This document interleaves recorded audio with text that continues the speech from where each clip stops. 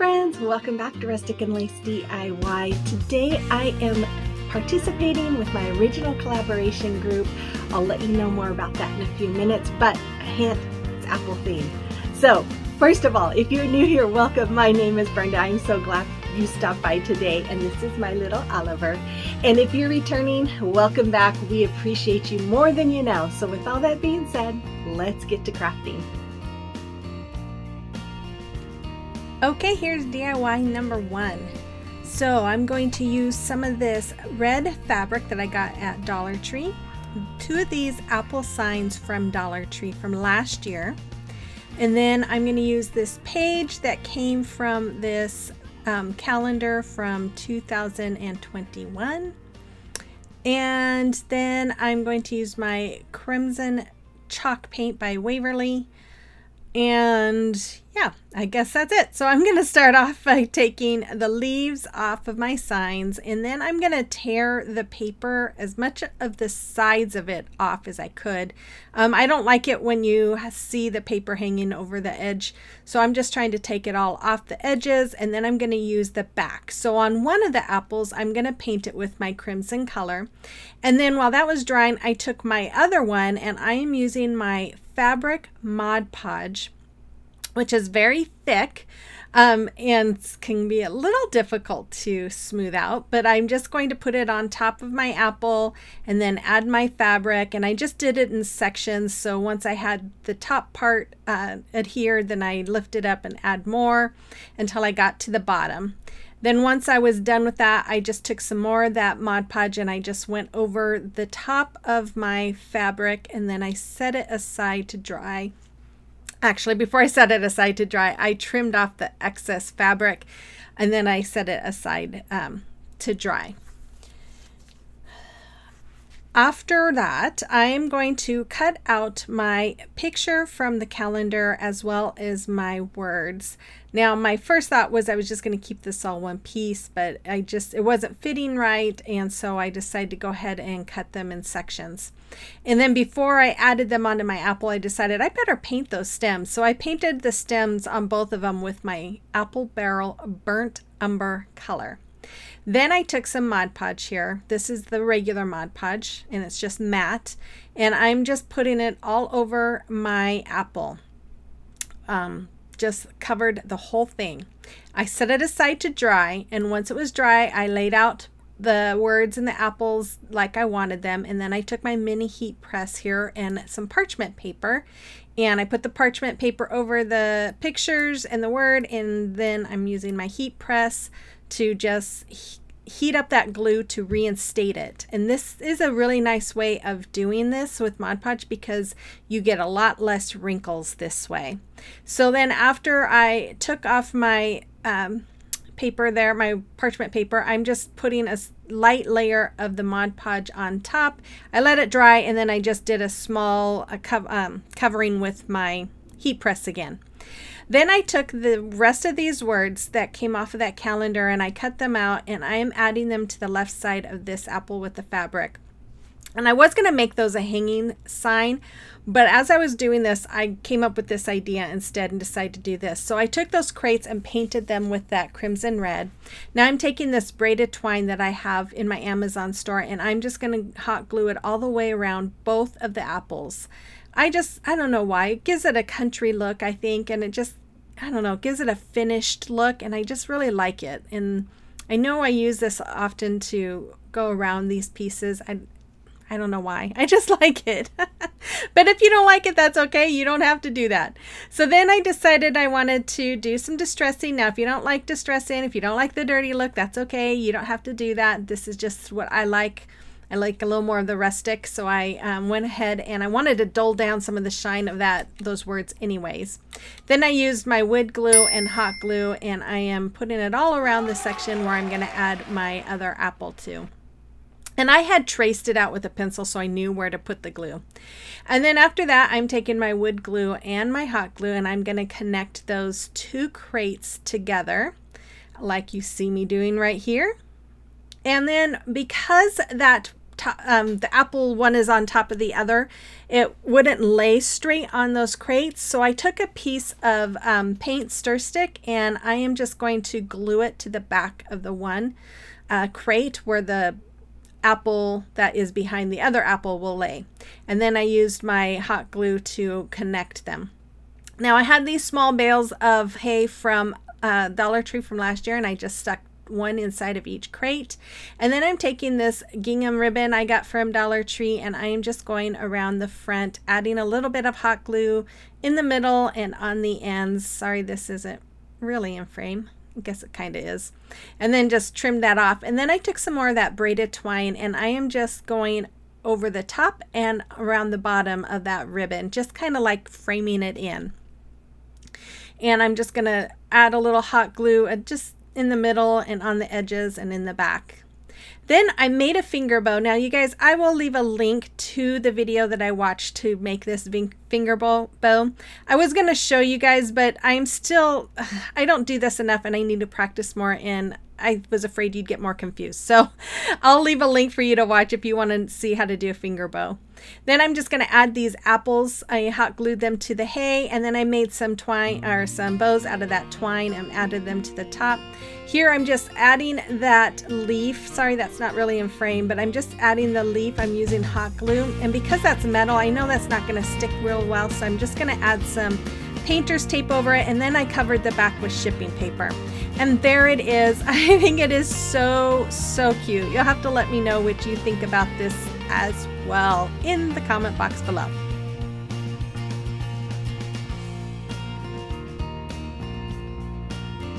Okay, so today's collaboration is Apple of My Pies. It's with my original collaboration group, and it's hosted every month by my friend Krista with Krista's Crafty Life, and this month's co-host is Janice with Craftastics DIYs.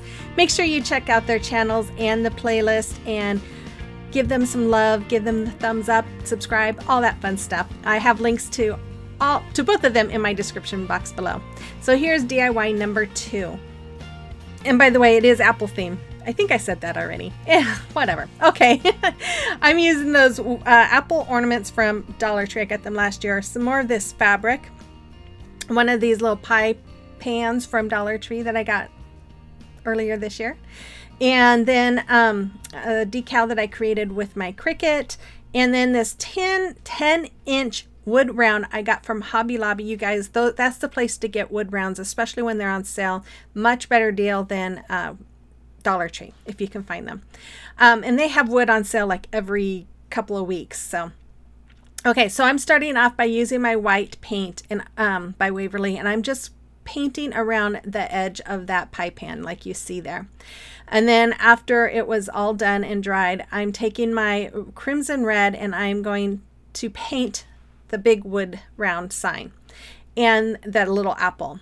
So here I'm just taking the pie plate and I am going to trim it around that material, and then I cut it out, and here I'm using my fabric Mod Podge again and putting it all around the inside of that pie plate or pan, and then I'm going to lay the fabric down onto the glue or Mod Podge, which is glue.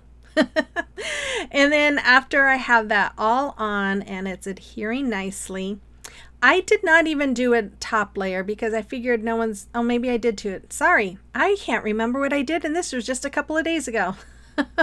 I did put a top layer of Mod Podge and let it dry. Then once this wood round was dry, I took my decal and I'm just going to place it along the top, and I was able to make it on a curve. I will try and show you guys how to do some of this. Some of this stuff with the Cricut, I am still kind of learning myself, but I'll do another one and show you guys. I'll record how to actually do it on the curve if you want to see it. So then I'm taking the word apple and I am putting it on my apple here. And then I'm going to use some this was the Fix-All glue from Dollar Tree. And then I'm going to use some hot glue and I'm going to attach my pie pan right in the middle of this sign.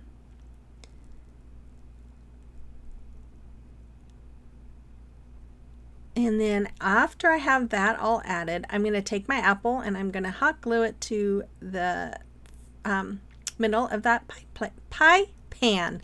Oh my goodness, I can't talk. And then I made a little bow with some jute twine, and I'm just going to put it right where that hole was. And then I took some more of this braided twine, and I'm just hot gluing it all around the edge, so you don't really see where the fabric and the pie pan meet. And it just adds a little more country detail to it, I think. After that, I felt like the sides needed something else, so I took these red gingham half beads that I got from Amazon. I do believe they are in my Amazon store, and I just hot glued them around. And then I'm just taking some more twine and I'm making knots on the ends, and I'm gonna hot glue them to the back and for a hanger. And then I did not cover the back of this. I may go back and cover it, or I may just go back and paint it. I don't know. I haven't decided yet. It probably depends on if I'm gonna try and sell this. I'm still trying to figure out how I want to try and sell my stuff, but I've got to do it because I'm running out of space, guys. So you have to let me know what you think about this one as well.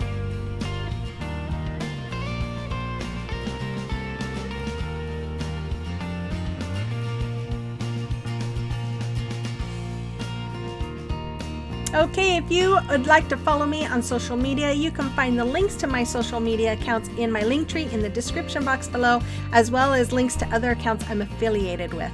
Now is a time for celebration of your recreations. And Brittany, you did a lovely job on all of your DIYs. I just love your little grouping there. It's so cute. And beautiful Tina, she recreated my hexagon pumpkins, and you did an amazing job. I love them. If you have a creation or recreation you would like me to showcase, you can send it to me through my email or on Instagram or Facebook Messenger, whichever is easiest for you, and I would be happy to showcase them for you. Okay, here's DIY number 3. Oh, you guys, I love this one. So I am going to use some more decals I created with my Cricut. I just got this wood apple from Woodpecker's Craft. I do have a link to them. I am affiliate with them now, so if you would like to order anything from them, hit that link. Some of those blocks from Dollar Tree, my yellow and green paint there. I will have the colors in the description box. My Waverly chalk paints in the color Fern, Truffle, and Crimson. And I'm going to paint those blocks, one with each one of those colors, and then the apple with the crimson red. And then here I am just going to paint the stem with my truffle, and then the leaf with the fern color. And I love how these turn out, you guys. I just think this is adorable. So after I get done painting those, I'm going to add my decals on all those, on the apple as well as the blocks. If you're new here, I want to say welcome. Thank you so much for joining today. If you like what you see and you like home decor on a budget, holiday decor, thrift flips, gift ideas, then I would invite you to hit that red subscribe button and become part of our YouTube family. And then let me know in the comment box that you're new here. I'd love to get to know you. Also, if you would hit that notification bell and hit all, that way you're notified whenever I upload a video, which my normal upload times are Monday at 5 o'clock Central Time, but I do participate real often during the week on challenges and playlists, so that way if you hit the notification bell, it will notify you when one of those videos are coming up. And then you guys remember, you know what I'm gonna say, if you like today's video, make sure you hit that thumbs up and comment, because that helps my channel grow, lets YouTube know you like my content, and it will push it out there for others to see so they can get some inspiration as well as you do. Okay. So after that, now the yellow one is kind of hard to read on camera, but one says apple cider, one says apple caramel apples, and the other one says apple cider donuts. Because when I think of fall and apples, these are the things that I think of. I think up in the Northwest, there's a lot of apple cider donuts, caramel apples, apple cider. And so these were the things that just kind of made me think of apples and So that's why I decided to go with those. So here I'm just using wood glue and hot glue, and I'm connecting those blocks together. Now, as you can see, I did do some distressing. You don't have to do distressing if you don't want, but I did do some. And I don't know if you noticed, I might have cut this out, but when I went to go put the decals on the yellow apple, I wasn't going to paint the bottoms of these, and I put the decals on the wrong side, so the unpainted bottom was on the top, so I had to paint it. Oh my goodness. Anyway, so here I'm just adding the apple to the top, and then I took some skewers, and I just cut some small stems out of them and painted them with my burnt umber. I didn't paint the end, so I'm using a brown marker there to paint it, and then I'm just hot gluing them to the top. And then I'm just going to take some little leaves that I have from an old garland, and I just cut some off, and I'm going to add 2 little leaves on each one of those blocks on the side. And that's all there is for this, and I really love how this came out. I just think it is adorable. You'll have to let me know what you think about it as well.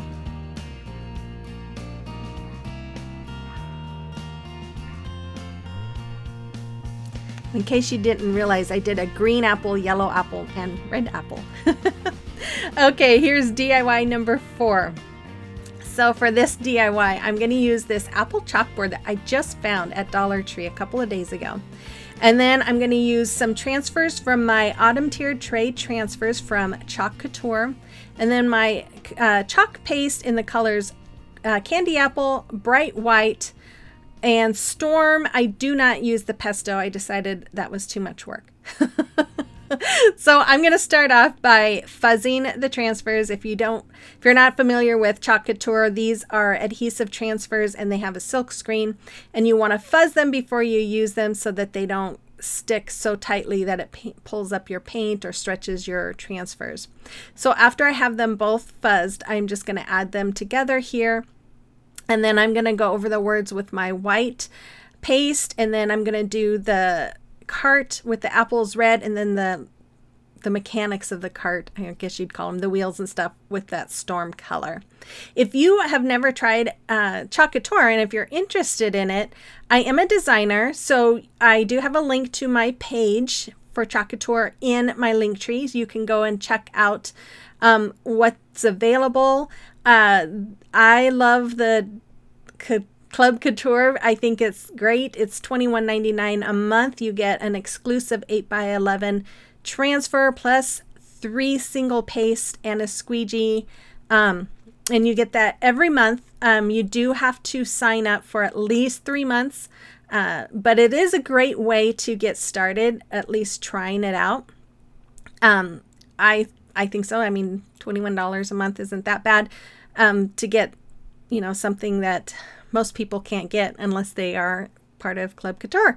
But anyways, if you have questions, or if you just want to, you know, look through the page to see what it's all about, hit that link. And then if you have any questions, you can always reach out to me, email me. I'd be happy to answer any of your questions for it. So here's the reveal of, oh wait, what I did there. I put my paste on, and then I pull it up and lightly put it down, because you don't want it to dry on the silk screen, because if you do, then when you pull it up, it will actually pull up the paste, and then you'll have a very blotchy image. Ask me how I know. So I always like to do this method where you paste it and pull it up and then continue on. That way it's gonna come out very nice. So once I was done, I am wiping my little tool there. I'm going to pull it up and reveal, and look how pretty it is. So after I cleaned off my transfers, because that's something you want to do right away, I'm taking some more of my fern, and I decided to go ahead and color the leaf part of this apple. And then I'm going to paint the stem part with the truffle as well. I'm kind of liking it with just the green leaf, but oh well, it still looks good. So after I have that painted, I'm doing this slowly, I guess. I did paint the back side of it too, or no, not the back. I painted the edges, so that if you're looking from the top or the side, looked finished. I took some of these half beads again from Amazon and I just hot glued them all around. I just felt like that apple needed something a little bit more. And after I have that all done, I'm trying to remember what I did because I did this a couple of days ago and I don't remember. So what happens when you get to be 54 years old? Things aren't as sharp as they used to be. Anyways, I took some of this fabric. I just cut out a strip and I made a knot. And just made a simple little knot on it. I thought it just kind of gives it a nice little country look. And I just really love it. And it ties in with all my red buffalo check that I did for this video. And it makes me think of apples too. So you'll have to let me know what you think about this as well. And again, if you have any questions about Chalk Couture, go ahead and email me. I'd be happy to answer any questions or check out my page. So here comes up the final reveal of all 4 projects, whatever. You have to let me know what you thought about these and what was your favorite one today. So make sure that if you have not hit that subscribe button yet, make sure you do that before you leave. And then make sure you check out Krista and Janice's channels as well as the rest of the ladies that are in the playlist. And I will be back again on Monday with another video. Oh my word, you guys, my craft room is a disaster from this week. But anyways, with all that being said, have a blessed weekend and I will see you on the next one. Bye-bye.